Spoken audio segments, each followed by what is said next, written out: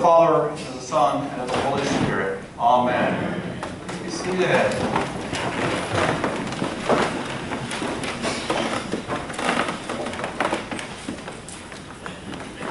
Do you remember the TV show Cheers? Do you remember it? Of course, where everybody knows your name.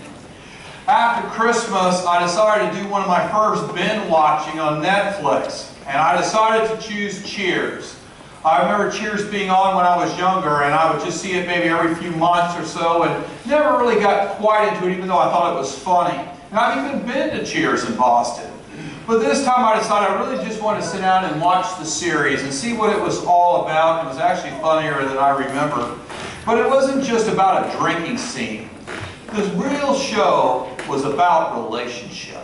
In a comical way, but it was about relationships. Everyone knew each other, and through the time you could see people becoming a family there. To be honest, I love the way they shot the show itself, because as a viewer, it kind of made you feel like you were sitting there watching as these people were talking back and forth, and, well, you were kind of one of them. It was the one place in all the world that most of the characters would tell you felt like the closest of being home. This is what I see Jesus doing this morning. Jesus is heading towards Jerusalem, his final mission, his Holy Week. But before he goes there, he wants to rest. So, Jesus travels to a place that everybody knows his name. No, not a bar, even though that would be a good joke to start with, right? But instead, to the home of Mary, Martha, and Lazarus. He wanted to be somewhere that he was comfortable, and he didn't have to be on. He could be himself. He wanted to be in a place that he knew he was the closest of being home. He wanted a place that everyone knew the real Jesus, who he really is. And so we find ourselves this morning again at that home of Mary and Martha and Lazarus. Remember, this family must be very close to Jesus. It doesn't go into the particular relationship they have, but we know that it must have been very, very close. Matter of fact, this particular family comes up at least 3 times in the Gospel. So you can imagine if there's 3 stories of them, then in reality there must have been a lot more experience with them, and they just condensed and put these stories in the Gospel. This, of course, dinner that they're having, and when Jesus goes, is after he has raised Lazarus from the dead. And so I think one of the pieces that is also in here is that I think the story is also meant to show you that Lazarus, Jesus' biggest miracle, is still alive. And not just alive, but is going to be eating the meal with Jesus tonight. So Jesus and his disciples again stop by this family that he loves so much, and their home to stay and rest and have dinner with this beloved family. You can imagine the celebration of this reunion. Can you imagine how excited they were when they saw Jesus and then he picked their home, this great rabbi that they loved? You can imagine how the celebration was going because, well, at least the last time we know he was there, he raised Lazarus after 4 days of being dead.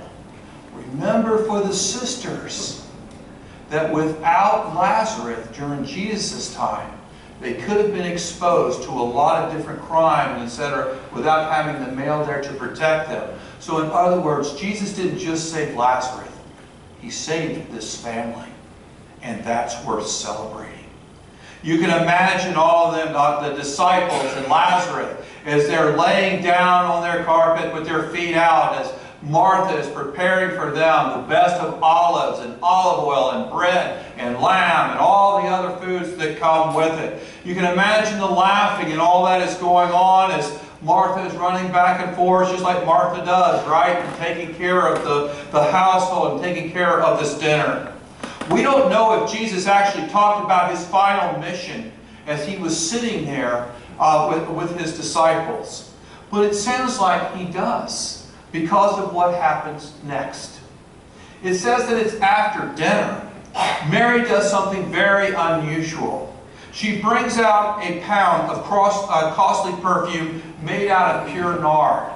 Now to understand in Jesus' culture, once again, somebody would take care of your feet, but this is when you first walk in the house, and they would take care of it. Now, I want you to understand that for Mary doing this at a table or at a dinner with all men in the room, this is a bit of a taboo during Jesus' time. So the early church's eyes would have been a little bit wider than yours right now because we're so used to it. But according to Judas, this pound of perfume made out of nard was worth 300 denarii. 300 denarii would be the equivalent of 1 year's pay for the common laborer. So you can tell that it's a bit of an expensive nard. The Gospel states that Mary kneels down and she takes the nard and she begins to wipe it all over Jesus' feet and probably his legs and all on the bottom, all of that. Then Mary takes her hair and she wipes Jesus' feet with it. Judas sees this and is upset because in his eyes this was a waste and should have been sold and the money given to the poor. But the Gospel says that Judas didn't care for the poor, but he was stealing money from the common purse. How'd you like that reputation forevermore? Jesus tells Judas, leave her alone. Leave her alone, Judas. You will always have the poor, but you won't always have me. Mary seems to totally understand what is going on, and maybe she overheard what Jesus was talking about. So she is getting him ready for his mission. Remember that when Lazarus died, and Jesus tells Martha, I am the resurrection and I am the life. Jesus said to Martha, do you believe this? And do you remember what Martha said to him? Yes, Lord. I believe that you are the Messiah, the Son of God, the one coming into the world. This is why I believe that Jesus came to this home that day, because he knows them. He loves them dearly, and they truly believe his real identity, the resurrection and the life, the Messiah. But why did Mary do it like this? What was her cause to do this to his feet? Why would Mary put this type of nard, for instance, on Jesus' feet? For his comfort as a good host? Maybe. But truly, I think it goes way deeper than this. Let's understand the type of perfume she used. There was only 2 reasons why this type of costly perfume nard is used in Jesus' day. First, it would be prepping for burial. You would go and you would buy maybe a few ounces of it from whatever store has it, and you would bring it back. And after you washed the body of your loved one, you would then prep them with this particular nard and that smell as you put them into the cave. And so the second reason, which I think is cool, is also for anointing a king. You see, the king has this type of perfume nard put on their heads as an invisible crown. So whether or not the king had his crown on, the smell itself would be the smell of a king. So if he puts it on, they would put it on quite common, and walk through the marketplace, people knew obviously he's not dead, so he must be the king. And therefore you would see the people bow, as they could smell him as a king. I believe that Mary and Martha truly understood Jesus' true role, as well as his mission, and therefore she is doing both things with this particular nard.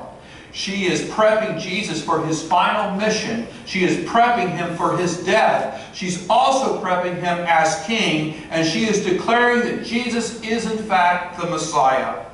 This nard would have notified the world that Jesus is a king by the smell. Think about it for a moment. As Jesus has all of this on him, and he's got this powerful smell on him. Next Sunday is Palm Sunday. Imagine as Jesus is going down on the donkey, and people are waving their banners and they're waving their palms in the air, saying, Hosanna in the highest.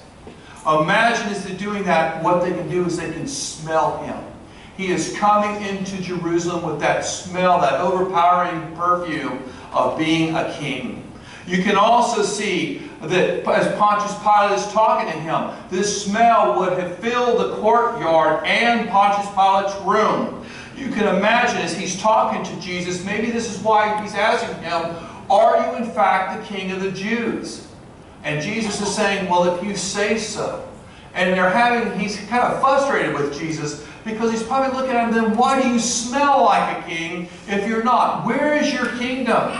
You can also see why the Pharisees may have been really angry with Jesus in the courtyard, because he is not saying he's the Messiah, but by gosh, he smells like the Messiah. He smells like the king. Crucify him. You can even imagine him smelling on the cross, smelling like a king. Maybe this is why Pontius Pilate put the sign over his head, King of the Jews. And when they told him, Pontius Pilate, to take it down, he said, I have written what I have written. The bottom line is Mary is willing to give everything that she has to declare to the world that Jesus is in fact the Messiah, her King. His disciples will soon learn this after the resurrection, forming the early church. Paul will learn this in proclaiming Jesus as King as he writes his letters to all the different churches. His early church will learn this and be spreading the good news of Jesus Christ throughout the world, telling him that he is in fact a king. Matthew, Mark, Luke, and John will learn this also, knowing that Jesus is the King of Kings, and therefore write the Gospels. In other words, they will give all they have because they know inside that Jesus is in fact the King, the Messiah. And so should we. So what about us? Are we willing to give what it takes to tell the world that Jesus is in fact our King, our Messiah? Are we willing to tell the people, all people, who Jesus really is? Are we willing to tell the world that Jesus is Lord by word and example? Next week is Holy Week. Unbelievable, isn't it? It's coming next Sunday, starting next Sunday. And we are about to journey together into the story of Holy Week together as a family. We're about to hear the words of the story together as a family. We're about to participate in the story as a family in things like foot washing, nailing the cross, going to the tomb and sitting in there for an hour, watching the tomb be sealed. We're about to experience the emotions of the story as a family, and they can get quite emotional during Holy Week. And we're about, once again, to become part of that story of Holy Week together. We're about to walk through Holy Week, and at the end, I hope all of us together will witness an empty tomb. And we will all become witnesses to the resurrection. However, what good is it to go through this journey and all of these emotions and coming to the services and listening to the words and experiencing them if we're not ready to tell the world that Jesus is in fact the King, that He's in fact the Messiah? That's what we're supposed to do. And in this year of evangelism here at Holy Trinity, we need to be more like Mary and Martha and tell the world. We need to let our community know that Jesus is in fact the King of Kings. We need to do whatever it takes to get that message out to our community. But this starts with our own relationship with Christ. For how can we pronounce that He is King of Kings if He's not to us personally? We need to know who He is in our life. We need to meditate on that and read on that. And therefore, that's what Lent has been about. And how has your Lent been? How do you fit in the story? Have you been walking with Christ closer in Lent? Are you, in fact, closer to Christ? Are you ready to walk into an empty tomb? Are you willing to tell the world that Jesus is, in fact, your King? If you're not, or you haven't quite gotten ready for Lent yet, it's about to end. So let's take this coming week and prepare ourselves for Holy Week with reading, praying, learning, and prepping.